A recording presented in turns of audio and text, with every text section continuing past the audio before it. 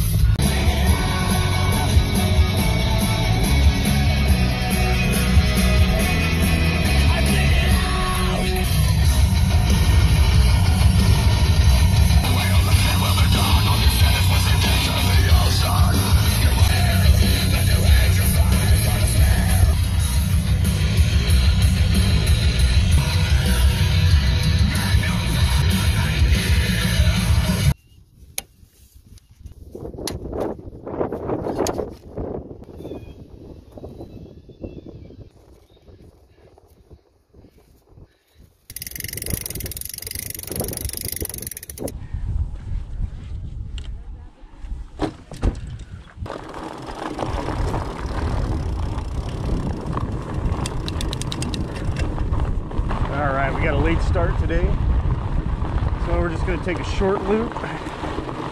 Pretty common loop for the summer, especially when it's like 110 to 120 degrees. Only about an hour ride, maybe 4 or 5 miles. And we got to cut through the gate right here into the gravel pit. It's pretty nice they let us ride through here. Just as long as we're respectable, we don't mess with anything. But you take this paved path up, you hang a right. How's it going?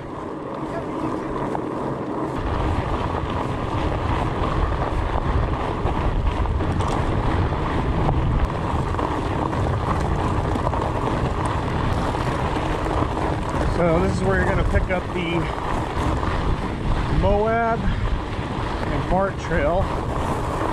Right here.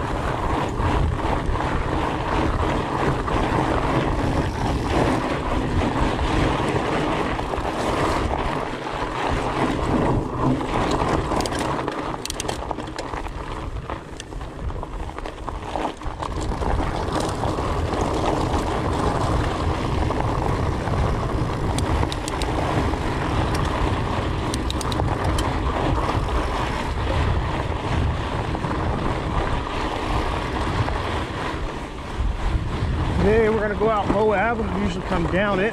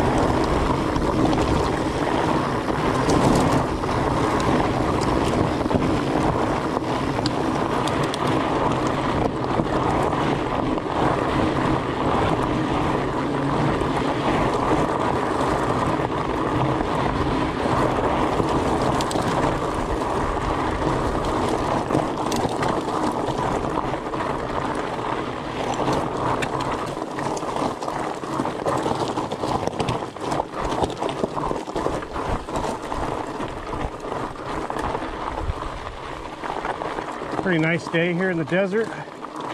It is a nice cool 73 degrees, and it's a good time of year to ride because, as you can see, everything is in bloom, and will continue that way for at least another month.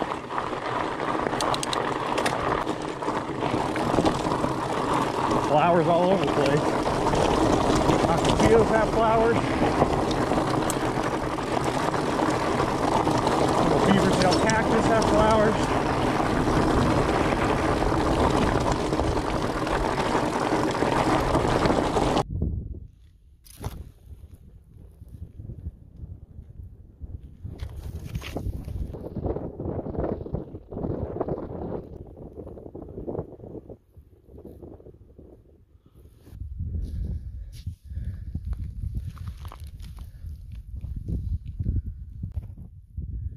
So they say these little fruits are edible, and they're supposed to be pretty good, but I'm not going to eat one today while I'm out on my ride, just in case. Put that back for one of the animals. So this climb is going to be probably the longest and steepest climb on the whole Moab trail. If you're heading up, going back is fun. It's super fast, nothing too crazy. It's like the only downhill that we have, technically. It's not much of a downhill ride, but it is pretty fun. So once you get up to this section coming up Moab, that's Flynn. And it links in right here at the bottom of this. Moab will continue up and cross over to that section where it links up to the Bart. And you can go down 8 Ball on the backside of this ridge. You can go up Dos Equis that follows this ridge and then links into High Top. All these trails run in this direction. They all pretty much dump out down in a wash where there is the Sugarloaf Highway, kind of a sand road that'll take you all the way back out to the west to the parking lot.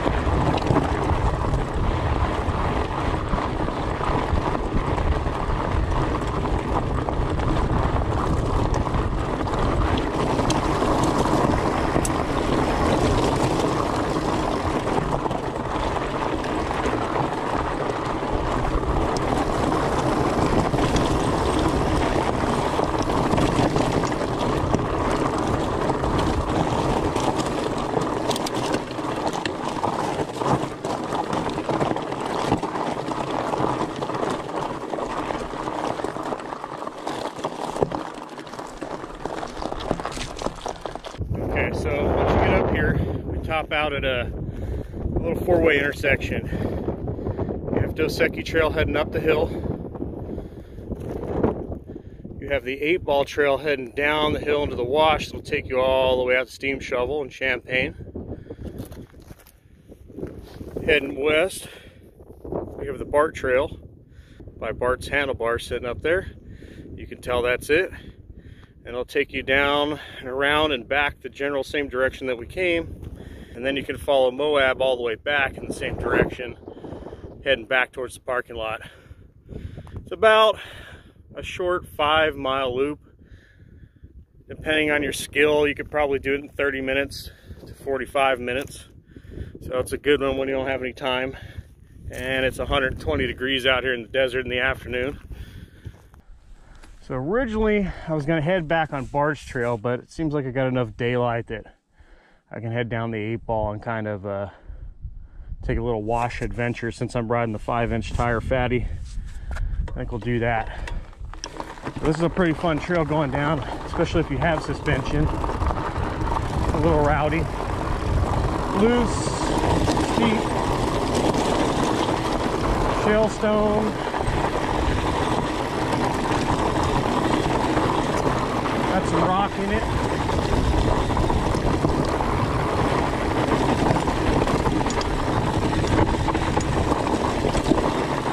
I'm riding alone, I kind of throttle it back a little. I don't want to do anything too crazy and stupid while I'm out here. And I don't have anybody to see it happen when I go down.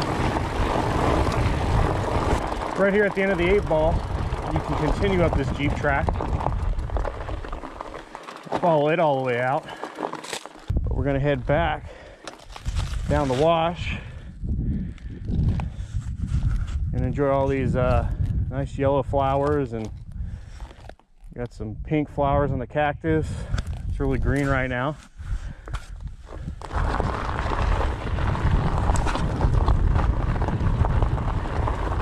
There's a new section of trail right here that you can ride side to the wash. It is right here. But since I'm on the fat tire, I can go wherever I want, and we're just gonna cruise down this.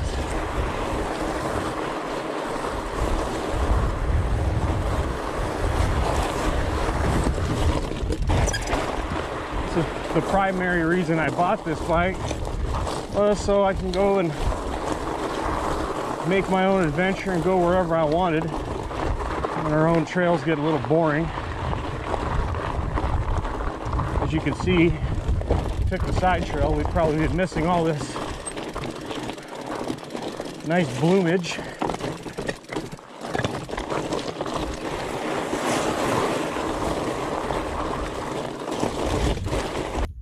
And everything is in bloom right now, including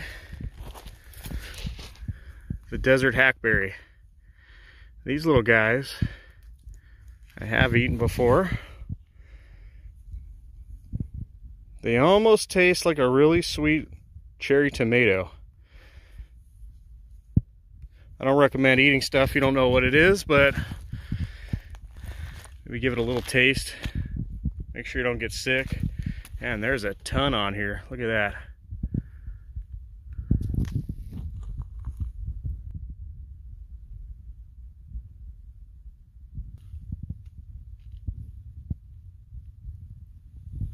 Pretty soon this place will be overrun with all these purple flowers.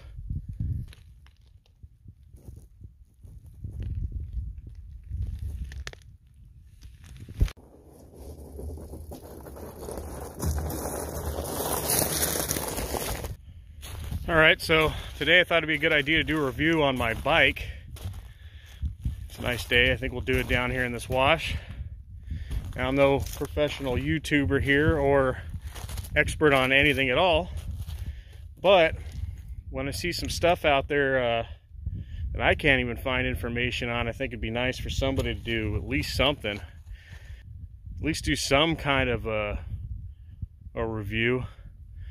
And I think if I do any reviews, I'll do it on stuff that nobody is reviewing, so at least somebody out there would have some information.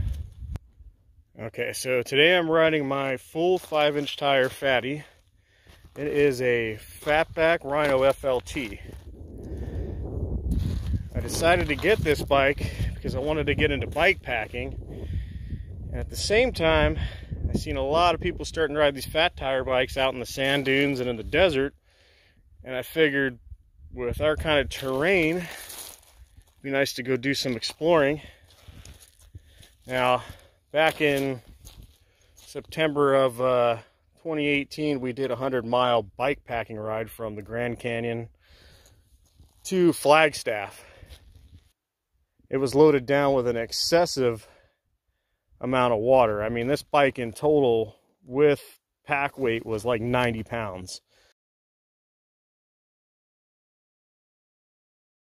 And I was with a couple extra guys, didn't know if we would have enough water, as it was summer on that route and we didn't have many water resupply spots, but it did phenomenal. We made it 3 days, but the last day was just too bad. We were stuck in clay and pushing a bike over 5 miles clogged with mud, and everybody was drenched, and we had to call it quits.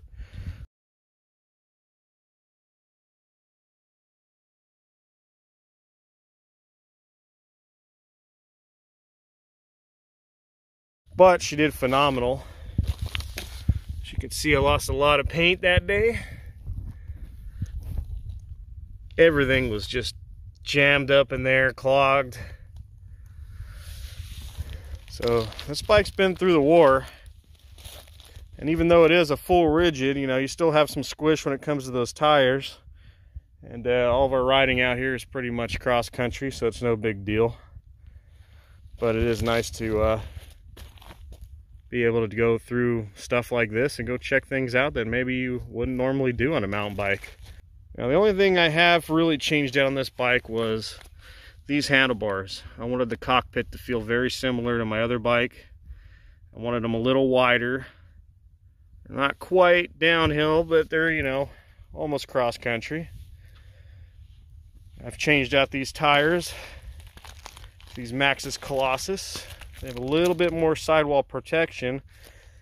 The original Jumbo Jims were nice and light, but out here in this stuff, you can slice the sidewall pretty easy, and that's what happened. I've added a Fox transfer dropper post, because you got to have that now.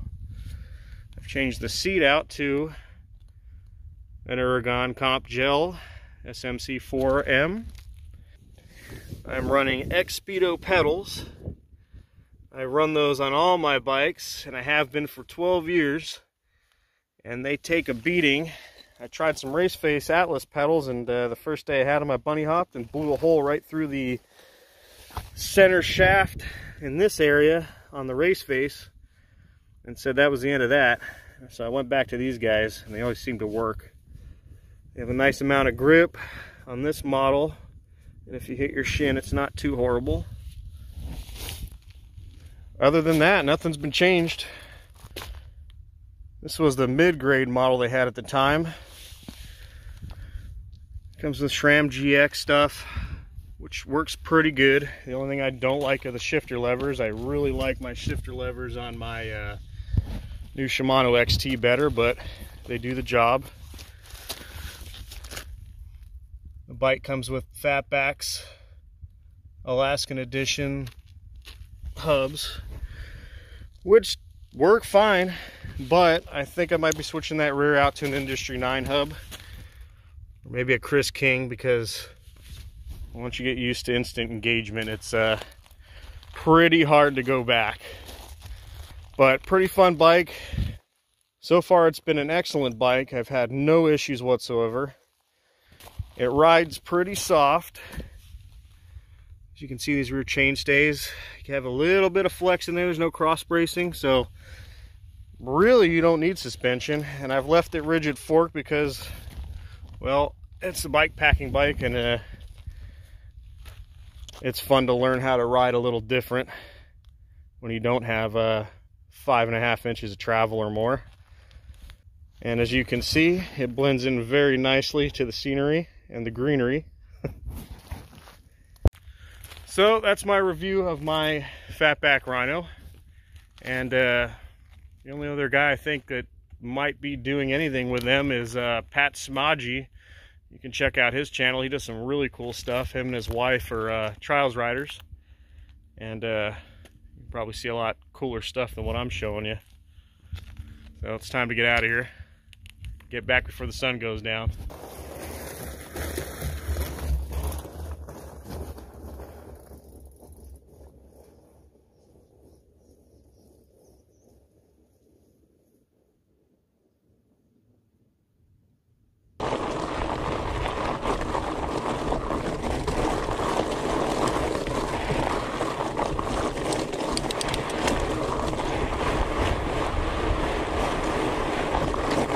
Everybody's usually an early riser. I've never been a morning person, and the reason is I really like riding at this time of day.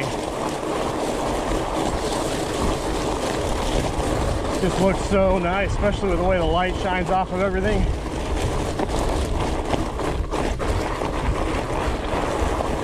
You get done your ride, take a shower, and go to sleep.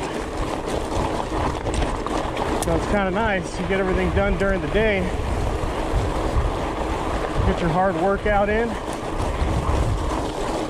And then you can relax.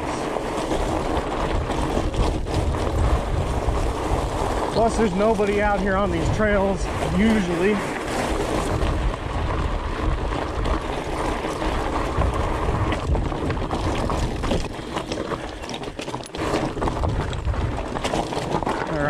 back on trail, got out of the wash. We're gonna dip down in here, and we're gonna hook up with Johnny Walker.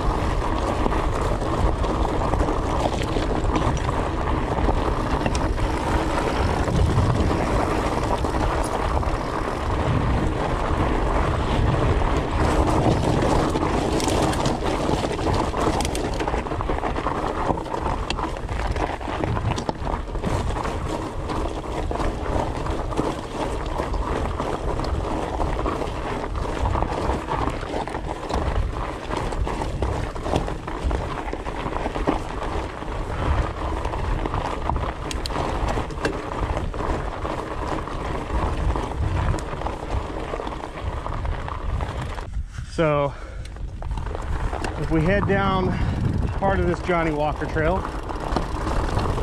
you look up ahead, you'll see Jeep track and single track to the right. That will hook into what is bird pole, and you can take that to front yard back to the parking lot. I think since we have some time today, we'll do something a little different.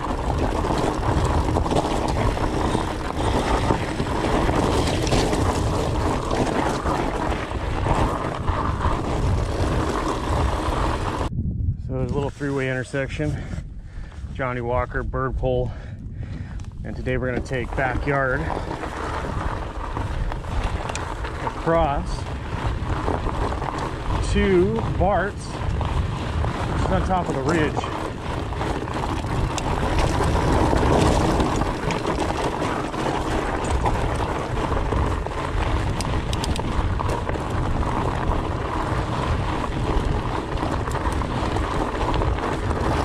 Nothing too crazy here. There's a few dips and traverses, but for the most part it's pretty flat. Look off to the right, you can see bird pole coming down.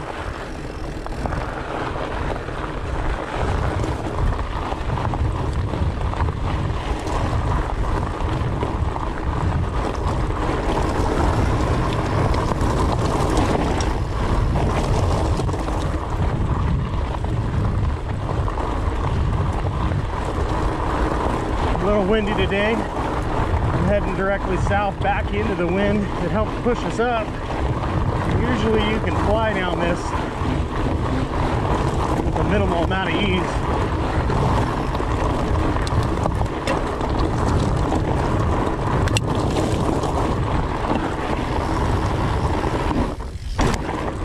Only one little jump.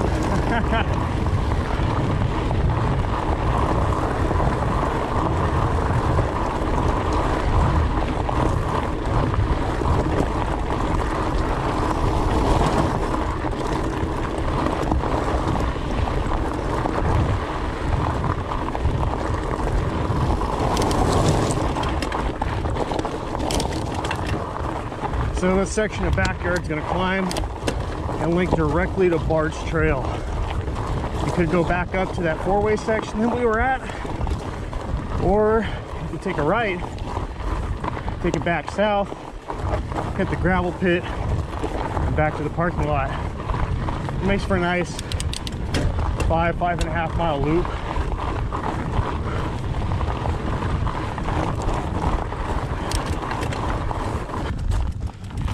So when you top out at backyard, you hit Barts, and Barts cuts in and out of this Jeep track. You do have markers. They're kind of subtle. But if you head back up this, cut in and out of the Jeep track, you head back to that four-way that we were at a little while ago. But we're gonna head back south-southwest, down Barts to the gravel pit.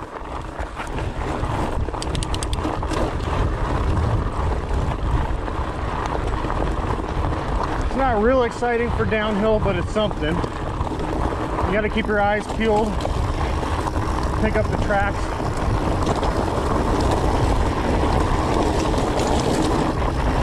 Cut in and out of the Jeep track a lot.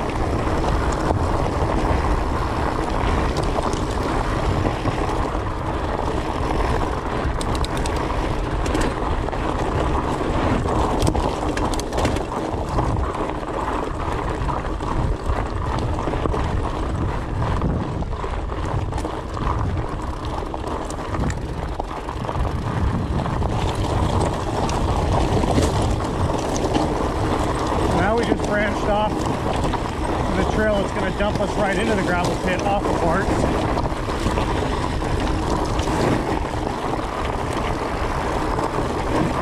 Barts right now is running parallel on the hill above us.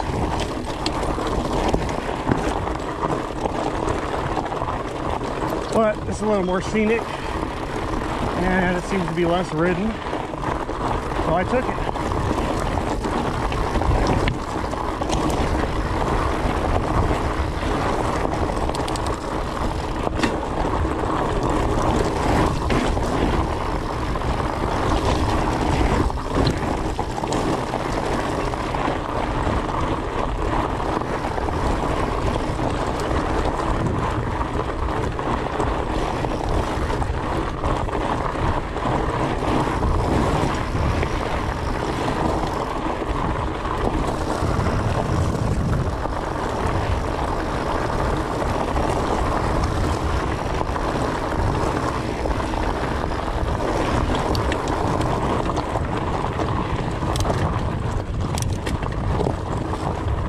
So the trail tops out right here above the gravel pit.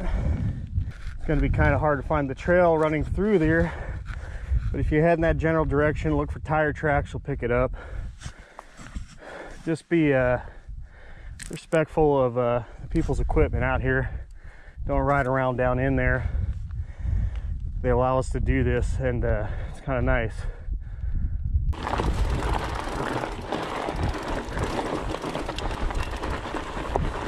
As you can see, sometimes they grade it here, so there is no trail.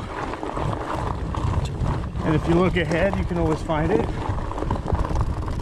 like right here.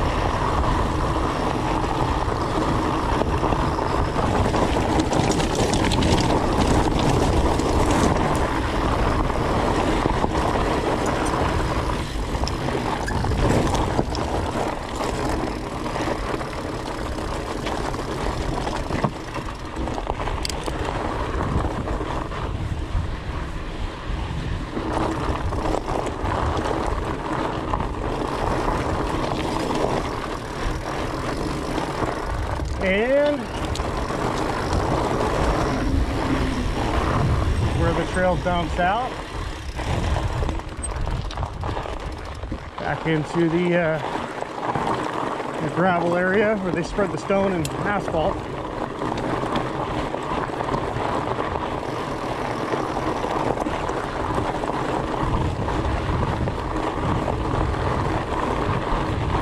Not bad for a short ride today. Let's see if we can do the tunnel ride here.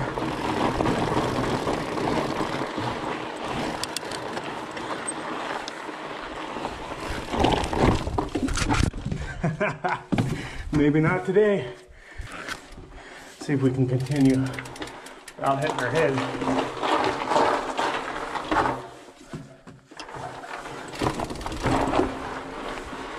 A little tricky, especially when it does ease. Oh, that's gonna be tough. You gotta crouch down so don't hit your head like I just did. Oh, that's tight. I'm gonna have to check out the helmet. I think I rubbed a little paint off. I've never done that. All these years of riding, I've never ridden through those tunnels.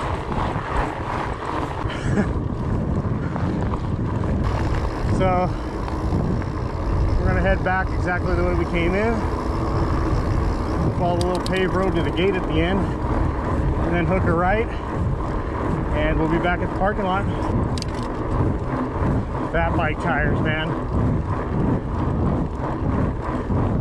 Sound like you're rolling super swampers on a truck when they're on the asphalt. Bike moves surprisingly easily. Everybody thinks it's slow. It's no cross-country bike, but it's definitely not slow or hard to pedal.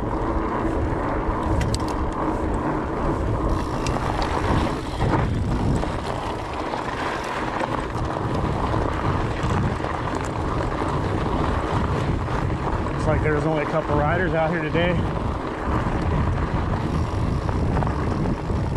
During the summer, I'll probably be the only guy out here that's dumb enough to ride at 110, but I'm used to it. So not bad for a short ride. About 50 minutes, 5.5 miles. We had a lot of stops and I was doing my review, so it's good for a short ride if you don't have any time. I'm not sure how my review is gonna go, but the goal here is to actually map out some of these trails that nobody's been doing and maybe show some people that want to come ride here what it's about. So until next time,